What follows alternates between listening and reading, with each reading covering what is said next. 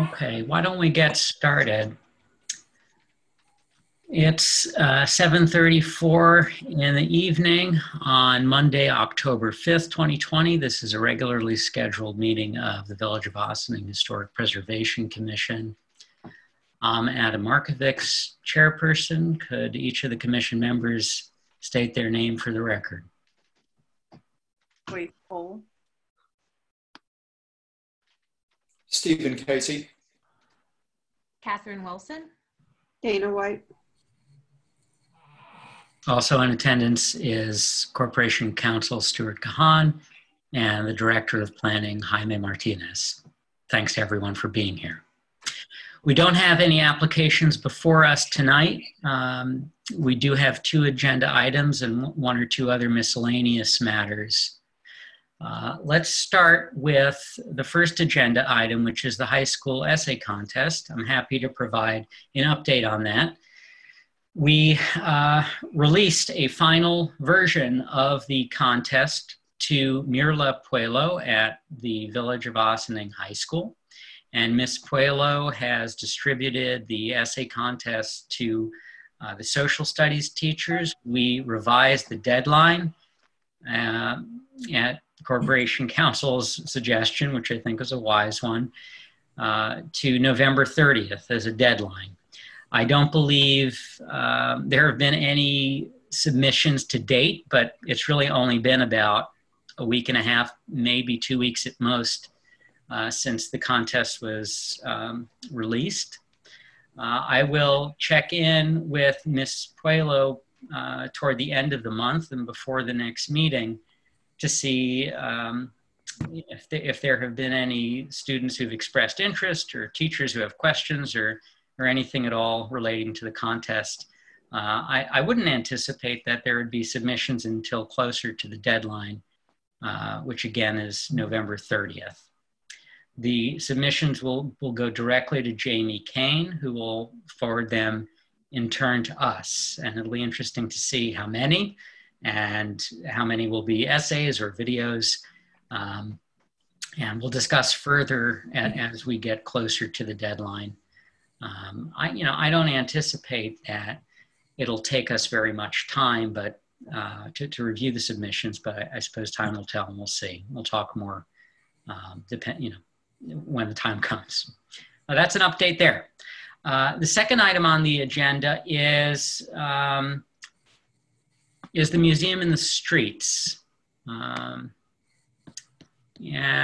that was prompted in part by a suggestion circulated by former commission member Miguel Hernandez, who had proposed adding an additional site to the Museum in the Streets tour that we've got now. So let me say a few things about this. And then I invite everyone to chime in. I set about over the weekend familiarizing myself some more with the Museum in the Streets program. And I started by going to a map that I have passed many times, walking past the open door offices on Main Street. It's a big map, a placard. It's sort of the master map of the Museum in the Streets project here in Ossining. And on this map, there are 25 sites. The descriptions for each of these sites is on a placard in front of each site. The master map does not contain a description of the particular sites. It just enumerates them, shows where they are on a map, and the master map provides an overview of the history of Ossining. I'll add, it's very impressive, the overview. It manages to do a pretty good job in like 3 paragraphs, from Native American times to the urban renewal to the present. Okay, so that's the first place I started. Then I wanted to see what kind of materials were available online. And this was a bit more challenging. You may know that the HPC has its own webpage. And actually, Jaime, it might help if you could, oh, I see Phil needs a link to the meeting. Okay, the best way to get the link to the meeting is to go to the HPC agenda on the web. I can forward him my, my email. I'll do that. And my email invitation.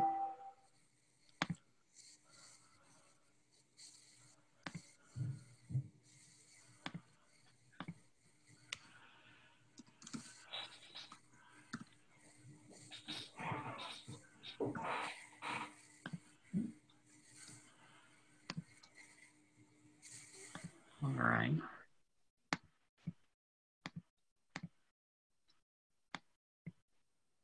Well, I just forwarded Phil the invitation that I used to get on tonight. Jaime, I wonder if you could share your screen and maybe take us through the Village of Ossining website. Hey, Phil, he made it. Yeah. Yeah. Would that be possible, Jaime? Yes. I'm just changing Phil's name so that for the record. Yeah. So if you give me a second here. Share my screen. Okay. What would you want me to take you to a specific section? Yeah, if you could go to the main page. Oh, that's great. Can everyone see that okay? Yeah. Okay, great. All right, so why don't we go to the HPC page? I figured out how to get there. You know how to get there, Jaime? I do, yeah.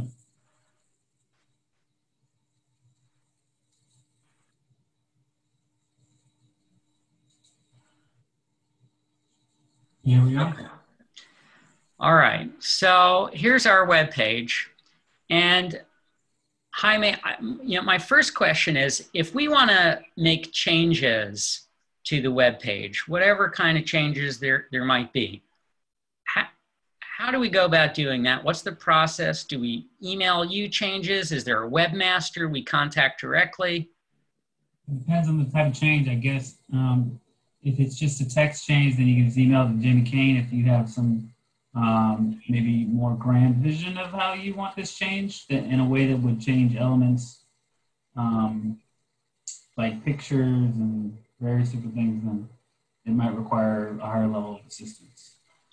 All right, well, here's, I'll just make an observation. You'll note there are a number of tabs on the left-hand side, beginning with Historic Preservation Commission agendas. There are 2 tabs for locally landmarked properties.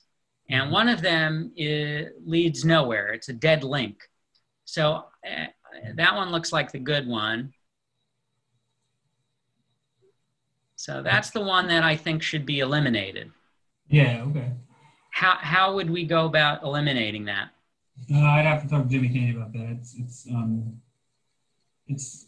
I'm not sure. I've never actually used this.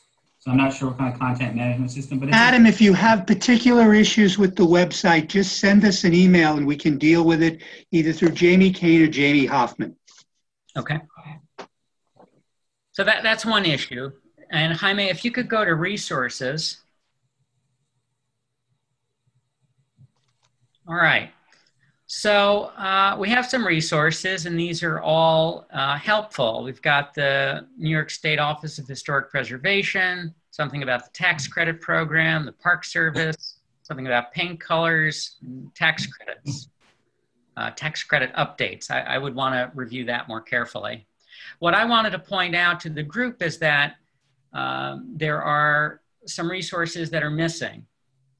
And specifically a link to the museum in the streets. So I think that really ought to be added to resources, and I'll follow up with Jamie Kane about that. I'll CC Jamie Kane, Jaime, I'll CC Stuart as well. So I think we need a link in resources to the museum in the streets. I think we also need a link in resources to the Significant Sites and Structures Guide. I think we need a link to Dana White's fantastic video on the history of the downtown, as well as a link to something separate and apart from the museum in the streets, something called the Downtown Walking Tour. So I'm gonna send an email to Jaime and Jamie and Stuart, and I will include in that email my suggestions for adding links and removing some tabs. But let's actually try to find the museum in the streets. Jaime, if you could go back to the main webpage.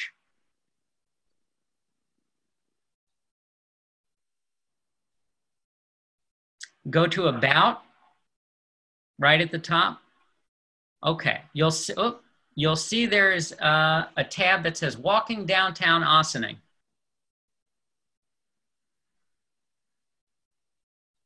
Okay, so we have links here to the museum in the streets, as well as to something called the Downtown Walking Tour. Jaime, could you click on the Downtown Walking Tour link?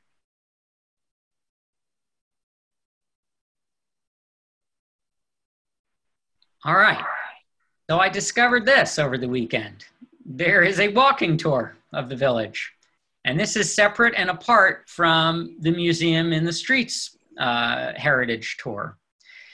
From what I can gather, this downtown walking tour, which includes 20 sites as compared to the 25 sites in the museum in the streets, was developed at or about the time that the Significant Sites and Structures Guide was developed, around 2010.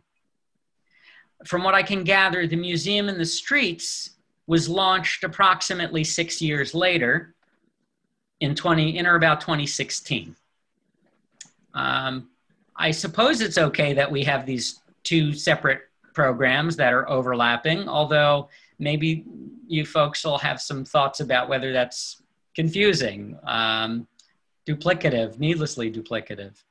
Jaime, if you could go back now to the museum in the streets link. There you go, thanks.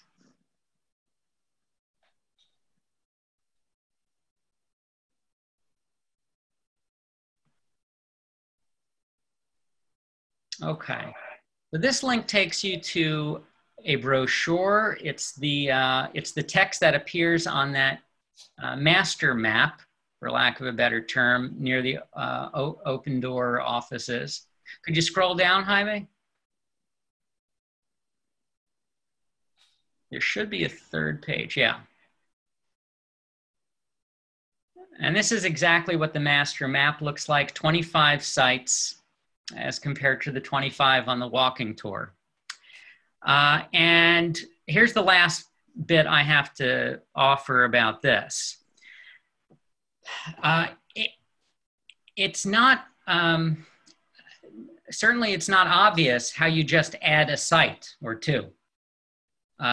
We have a master placard that was printed at some expense. I don't know how much it cost, but money needed to be raised for this program. And if a site were to be added, whether it's the Brandreth site or any other site, it seemed to me that the master placard, master map would have to be completely redesigned and reprinted. The other placards could remain standing. I suppose you'd have to just add as many additional sites as need be. I visited the Museum in the Streets website. The Museum in the Streets, it is, from what I can tell, a for-profit entity. I can't say for sure. It is not a state entity. It's It's a program that was launched by someone with an interest in historic preservation, who works with a designer and some publicists, and charges a fee for municipalities that are interested in creating their own museum in the streets. And presumably the museum in the streets placards are, have a similar look from one village to another. There aren't so many villages that have actually done this, which is interesting. In Westchester, I believe Hastings has done this. And then elsewhere in the country, I believe there's a place in Maine, Massachusetts. It can't be more than 10 or so municipalities that have done this, which is interesting.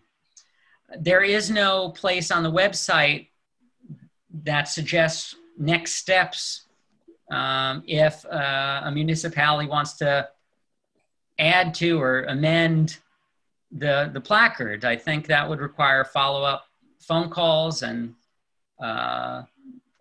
it could be expected to cost some money. And I don't think it would make sense to do it for just one site for that reason. Administratively and financially, I don't think it would make sense to do it for one site. But of course, that's just my opinion. Let me know what you think. I think if we were going to expand the museum in the streets that we've got, we should think of a few sites and do it all in one go. Why was the Brandreth Pill Factory omitted from the original museum in the streets? I can't comment on that. There are buildings and structures included on this master plan that were not standing at the time that the museum in the streets was launched. So it's not, at any rate, obvious to me why the Brandreth Pill Factory was not included when this was launched. But be that as it may, it certainly is a significant site. It was a significant site, worthy of recognition, and there may be others worthy of recognition.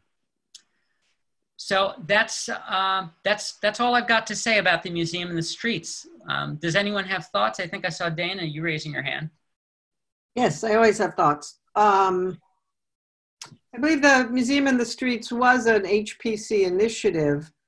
I didn't realize that it was tied to, you said it was part of a bigger profit-making organization?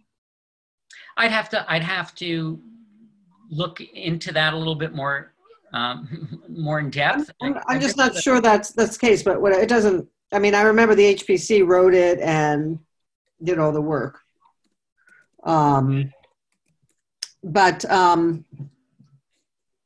Joanne Tall, I think, spearheaded it. Miguel Hernandez would know better. He was involved in it as well.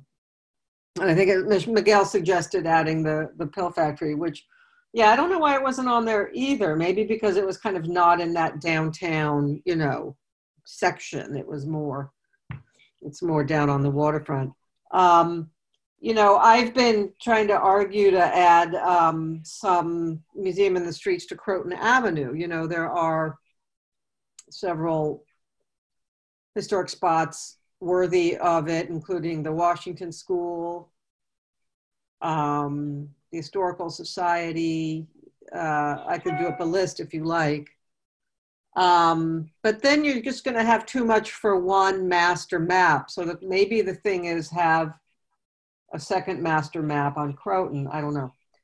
But I don't know if in this time of budget, tightening that it's going to be a high priority, because I'm pretty sure the village paid for it out of their, Stuart, is that right? Out of their budget? That's my understanding, Dana. Yep. Yeah. So I'm not sure how much each sign cost, but I know there's been an effort to link, to make Croton Avenue and Main Street feel more of an extension of each other, right? One way to do that would be to extend the museum in the streets. I've done a lot of the research already. I could write them up and you could have them translated, but, and I have images and all that. So it's a matter of cost. I think that, in terms of adding the pill factory, I know you know, someday maybe there will be a little gazebo with, you know, history and stuff, but Lord knows when that will be. So I don't know, you know, whether you want to redo, you know, the whole sign for the pill factory. I'm trying to think, you know, I mean, you could add maybe a few others that are down Spring Street if you want to expand the radius, you know what I mean? Then it starts getting a little unwieldy at some point. You know, I think you start diluting the impact when you kind of start spreading it out all over the place. You know, I would note that at the moment, I believe that the pill factory site is actually off the map. It's not even on the map. No. Just slightly, like over here. Thank you, Jaime. That's a good observation. I have a suggestion for updating the map that's kind of low budget. But if there's some place for us in the master map, if you're going to do an update, create a QR code to a new map that would bring up everything. So everyone's using a phone and everyone loves QR codes. And all you do is put something on there with the QR code and the person will go up to the map and you would just notate that there's an update. They would put their phone up to the camera and it brings up the new map. I mean, it's very simple. I mean, it might just be a Band-Aid until more money makes itself available. But a QR that's if we add sites, right? So right, if we add the sites, right. And it's fairly low cost. So if you did it over a period of time, you can keep changing it until the money was available to make a new map. Well, the other part of this is that there's signage at the locations. So people are still going to see those signs. I think Croton Avenue has one at the library that talks about the Carnegie Library. But I think that's the only one. You know, the thing about putting the sign down at the pill factory, I mean, we all know that's kind of a controversial site right now. I guess you would have to get permission to put it on someone else's property, right? So that's a whole other thing. You're dealing with private property. Whereas I think the current signage is on public property, right? They're all pretty much, it's on sidewalks, outside the library. So that's a bit different, you know.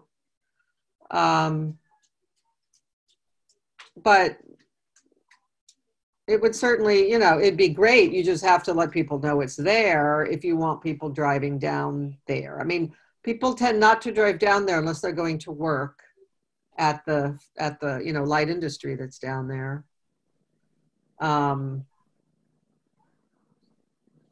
But so there's just other issues with that. You know, it's not quite the same, I don't think.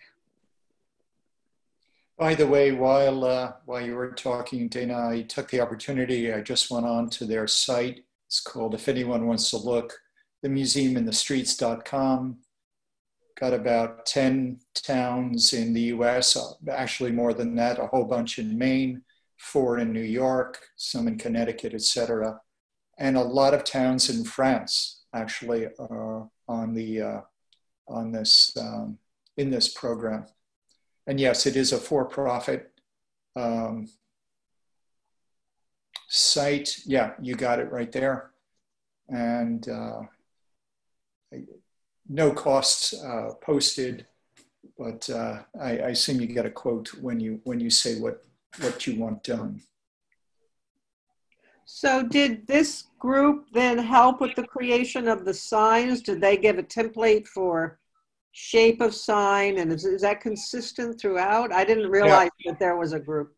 Yeah, and the signs apparently, and you know, now that I think of it, I think I saw this, it might have been in Hastings, or Hastings has it, Millbrook, and then other sites, Danbury, Ridgefield, Connecticut. I was in another town and did see these kind of signs and said, oh yeah, it's the same kind of signage, same kind of format. Well, I wonder if we were to expand it, whether we would have to go back to these folks and give them more money for something. It's not quite clear to me how they make their, did the village pay them for the rights to use the Museum in the Streets name?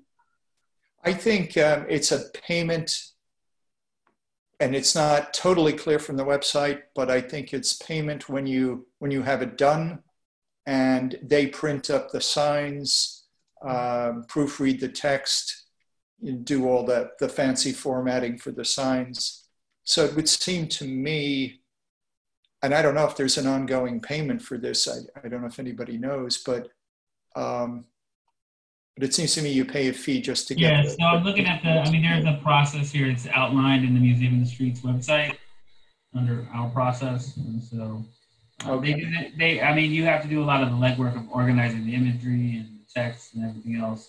They put together the design of the signs, and then once everything's sent out, Paid in thirds, et cetera, et cetera. yeah. Like that. Folks, just so you know, there was a resolution, this was back in 2015. At that point, it was going to cost the village an amount not to exceed $19,000. Would we have to pay more to, if we make more signs than we make the signs? Okay, that's what I think. Yeah, I seem to read it that way. I think if you'd want more added, you'd get another sign. Yeah, there's a whereas clause that the design portion of the project has been substantially complete, and based upon the increase in the number of markers to be ordered by the village and current pricing for materials, a revised contract price is now required. So yes, you put up more signs, you're going to pay more money. And back in 2015, that was $19,000. So this is something we can explore, certainly. I just don't think it necessarily makes sense to explore this with respect to just one site. I think it might make sense to explore expanding the Museum in the Streets to a host of other sites.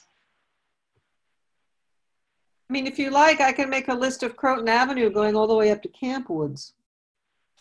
You know, I mean, there's about, I would say, half a dozen on Croton Avenue that would bear mentioning.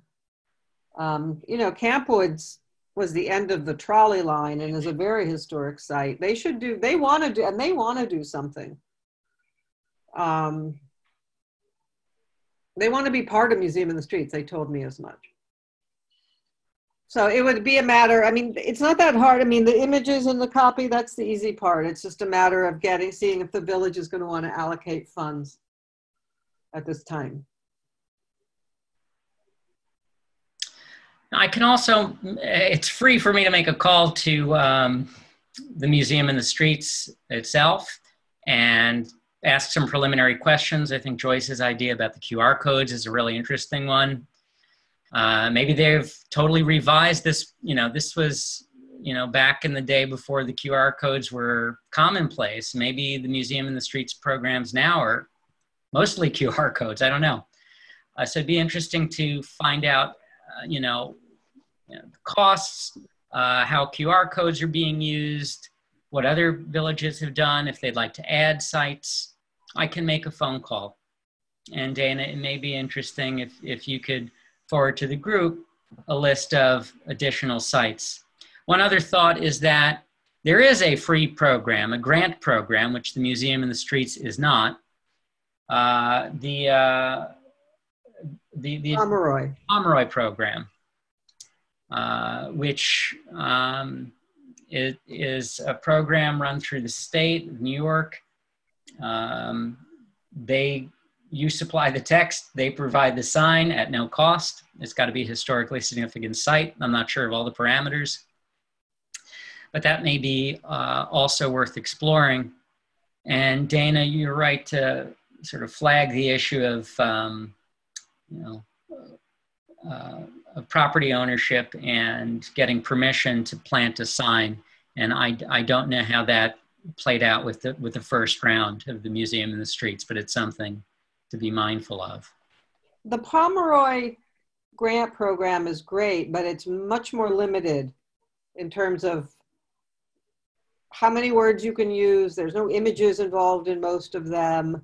They're very, I once, I tried to do, I took a class and one of the exercises was to write a Pomeroy sign. And I tried to do one for Camp Woods, and it's like trying to write a haiku. I mean, it was insane. It's like, how do you have only so many letters per line and only so many lines, and, they're very, they're free, but they're pretty cursory. I find them very, I would want to see more than a Pomeroy sign. There's a Pomeroy sign, I think, at Dale Cemetery, and there's a Pomeroy sign at Sparta for the Leatherman. I think Miguel Hernandez was responsible for those. He knows that ins and outs of Pomeroy pretty well. Hi, Miguel, I know you're gonna watch this. But I think it's a good idea then to explore it. I do think. I've been wanting to expand it up Croton Avenue to Camp Woods, because I think that it'd be good for Croton Avenue. It'd be good for our goal of trying to connect the downtown to Croton Avenue. And there are some very historic sites on Croton Avenue. In fact, the site of the toll road where you had to pay your money in 1800 to bring your goods down the turnpike all the way down to the waterfront is on Croton Avenue. So you could have a lot of fun with it. So if you want, I'll do up a list, and then you can call in them and just see, maybe we can start trying to get a ballpark of what it would cost to add signs. Okay, very good. Does anyone have anything else they wish to add about the Museum in the Streets? I did have one follow-up question about the downtown walking tour. I'm getting some. The only thing.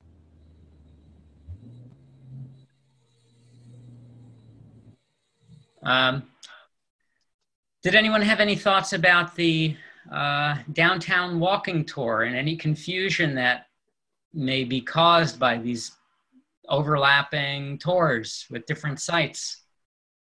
I don't think people know about the downtown walking tour. It is older. It's funny, I was going through some stuff in the town and I came across some of the paper guides to it, the handout. But it's quite a bit older, and I believe may have been done, I don't know if it's a lot older, it may have been done in conjunction with the bicentennial, or I think there might have been a connection there. But do we need both? Yeah.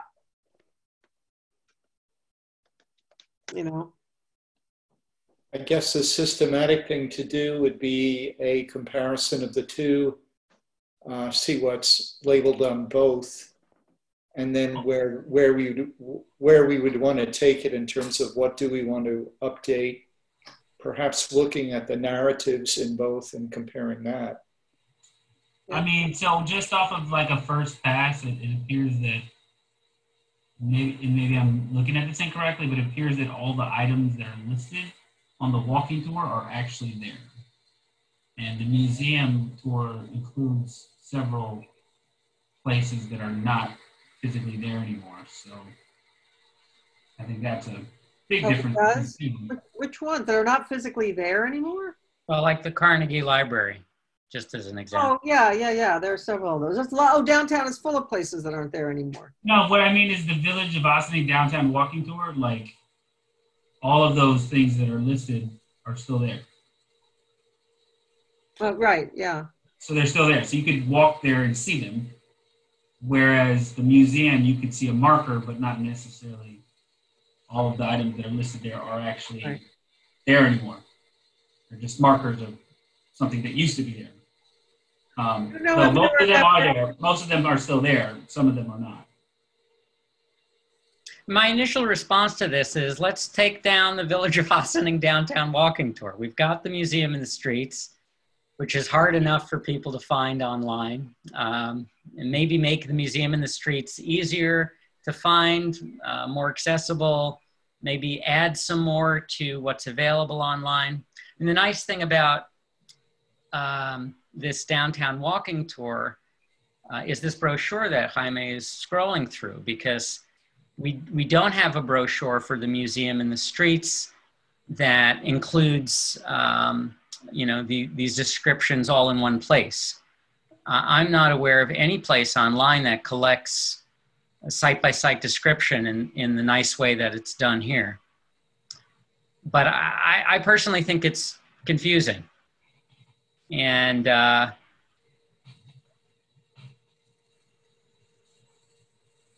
don't know, do people even know this? I don't know if people explore you only know about the downtown walking tour if you stumble across it on the website, on the village website. And, Museum in the Streets is quite obvious. This is all online. Just lives online. Yeah. So, Well, maybe there's a section on the village website that says walking downtown Ossining. Maybe that needs to be revisited. I don't know. But I'll think some more about it. I invite everyone else to think some more about it. And in the meantime, I'll email Jaime and Jamie about the suggested changes to the website, and I'll CC everyone. All right. Moving on to a few miscellaneous matters that were not on the agenda. First, it came to my attention that there was some exterior work being done outside of 125 Main Street. That's the location of Doka's. Looks like there is a plywood enclosure in the front of that building, as well as some barriers. It looked like the Department of Public Works had put up the barriers. Now I'm not so sure. I asked Stuart to look into the matter. Stuart, if you don't mind being put on the spot, could you update the group on that? Adam, as I wrote to you today, the HPC in 2016 approved a certificate of appropriateness for a third floor addition and for exterior work to the storefront. The work has been stopped because they did not get a permit to obstruct the sidewalk as required by the village code. Okay. Well, will the owner need to come before the HPC? No, he got a COA in 2016. Okay. So the only thing that's expired is the building permit. That's correct. So he needs to reapply for that. Correct. Okay. Well, Stuart did circulate the COA to me. I will circulate it to the group. And, COAs are meaningless unless there's compliance, which has been an issue with some property owners on Main Street. So I invite everyone to review the COA and bear that in mind as progress on 125 Main Street continues. I'll pay a visit to Melita Silva. It's her building. I'll find out what's going on. Okay. I'd also, turning to another subject, I'd also note that we're in October. We've got just 3 months left before the end of 2020. We're required as members of a land use commission to complete 4 hours of training. There are fewer training opportunities now that everything is being done virtually. There are some good trainings available through the New York State Department of State. I've done 2 trainings so far, a total of 2 or 2.5 credit hours. One on historic preservation. Again, this is on the New York State Department of State website on local government trainings. The training I did on historic preservation I thought was really excellent. So I highly recommend that. There's also a training on conducting meetings that's less interesting, but worthwhile. And I will let the group know of any other trainings I find online that may be of interest. And if any of you find out about any trainings online, please share with the group. you going to send that out to the group, Adam? Sure, I'll send a link to the Department of State, the section of the Department of State website that's got these online trainings. And again, the historic preservation training is really excellent. I highly recommend it. That sounds interesting. I don't mean to cut you off. If we could back up to your prior topic on renovations to buildings. And I don't know if this falls within our purvey or not, but that restaurant Dokush in town has got plywood in the front, and they're seems to be taking out their doors in the front. That's the building we were just talking about, Stephen. Oh, that is. I'm sorry. Okay. You mentioned the number and I didn't know that. That's it. Okay, great. Okay. I'm in the middle of a book. I'll recommend it when I'm done, but I'm loving it so far, called The Death and Life of Great American Cities by Jane Jacobs. And there's a phrase she uses over and over again about eyes on the streets.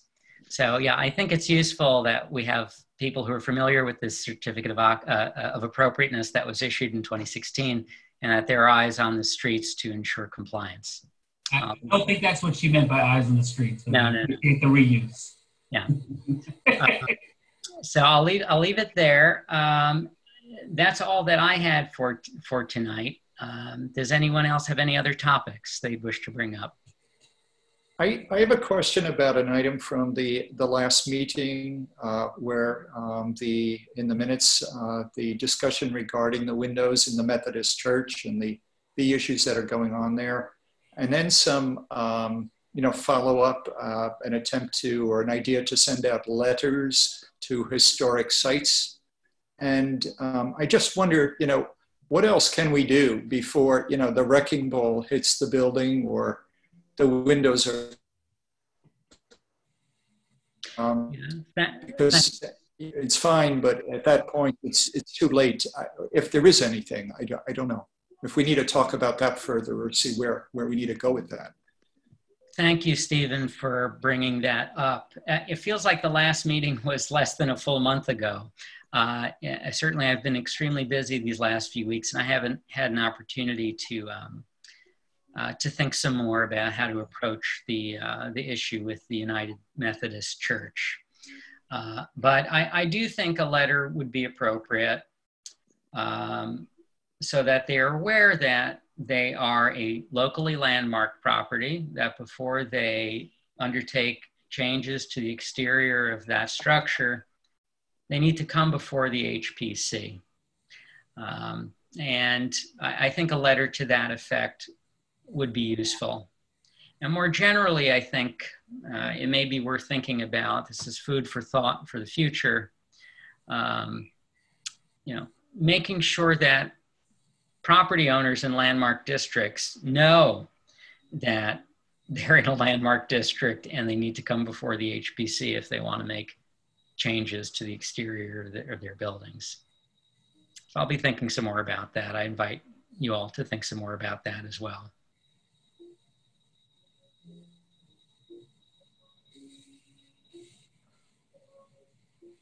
Anything else? Do we have 2 more meetings left this year? I think that's right, Dana. Because I think I have to leave the board on Jan 1, assuming I get elected. So I guess we are 1 person down now, correct? Right. So we'll be 2 people down. So we should start thinking about it now, maybe. If anyone knows any good candidates, I don't know how we usually, or aren't there a couple of alternates? I had heard that alternates, there's a rumor about alternates being appointed, but I don't know if that went anywhere. Stuart, did that go anywhere? I seem to have lost Stuart. Oh. Okay, well, just a thought. I received an email for someone that was interested, Adam. I sent it to Karen. I can forward you the email I received as well. That's great. Thank you, Joyce. And I think getting a diversity on this board is just as important as any other board. And, I'd love to see us, add some more diversity. So Interesting. We're here virtually, of course. There was also a rumor about doing or returning to in-person meetings. Jaime, is there any update with respect to that? It was just extended to November 3rd. So, you know, not this month, not next month, probably.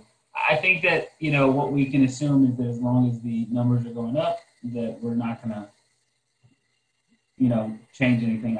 If I had to guess, and that's all I can do at this point, is that it won't be until the spring, just because the winter is like a critical season, and I don't see why they would start recommending, you know, at the height of the flu season that people start, you know, crowding into public spaces. So my guess is that we're not going to do that. The village board has gone to these hybrid meetings. You know, the planning board, the zoning board have mixed opinions about whether or not to move to hybrid meetings. You know, I think it is the call of the board to decide whether you really want to meet in person. I'm not sure that there's a ton of extra value. If you have attended any of these in-person meetings, and I did attend one, not last week, but the week before, they're very unwieldy. Everybody is like very far apart. And if you're an applicant and you're trying to come and talk about your case, you can't get close to anybody to show anybody anything. You still have to do everything virtual. If you're not at your home computer, you'll be just talking into a computer on the screen. It's just not really a good setup until people can, you know, theoretically approach the group and show what they're trying to show. And the place where these meetings would normally be held is at the operations center, and that is not a room that's really well set up to have that many people in it. You know, it's very tight, as you know. So it would just be tough. And I think that there are, you know, certainly some people that are comfortable meeting in person, but I think that there are also quite a few people that are not. And so. Is there anyone on the commission here today that feels strongly about conducting meetings in person or in a hybrid fashion? Adam, this is Phil. Can you hear me? Yeah. I am very much in the remote camp until we have this whole thing straightened out. The pandemic numbers go down and so forth. That's, you know, where my thoughts are. Mine too. I don't think we need to rush. I don't think we need to rush into any sort of in-person, especially, you know, until we get more, you know, without more applications and stuff. I agree. I agree. I'd be in favor of keeping it this way for now. Yeah, again, you know, the Board of Trustees are doing it only because they are having public hearings on public laws. And so there is a value to that, but they have to use the gym, which means the gym gets shut down for a night, right? So the public loses access to that gym as well. So it's just, it's a tough situation. Having sat through one of them, they're challenging, I think, for anybody who wants to take part in them. So that's why the Board of Trustees does not do their work sessions in person. They do those over Zoom. Okay. Well, if anyone asks, Jaime, I think this commission has made its position clear. We are very happy to keep these meetings remote until this plague is eradicated or until it's reasonably safe to do so. I mean, on a sort of separate note to that, I wonder, is it, because I've only done these remote with this group, is the experience better or worse virtually? I found for the planning board, it feels like it's better. Well, it depends on who's there to yell at you about something, but I think it's better for kind of, I don't know, I think it's great, but if you really are doing something that requires public comment and stuff, you know, I find in person is better, but I don't know if people are going to be willing to come and make a public comment. But we're not doing anything terribly, we're not threatening to landmark anybody, so I don't think we, worry about controversy right now. But, that's the only thing I would say. I think this works. I mean, I miss having my little nameplate in front of me, and the microphone that doesn't work. Well, you do all have your name in front of you. That's good. But this works fine for now, I think, Okay. With that, unless anyone has anything else they wish to raise, I would like to make a motion to adjourn tonight's meeting. Second. Anyone care to second it? Dana White seconded the motion to adjourn. All in favor? Aye. Aye. Okay. That's that, folks. Thank you all Good very night. much. That's I hope fine. everyone stays safe. There is an uptick, and please stay safe. You too. Thank you. Good night, everyone. Good night. Good night.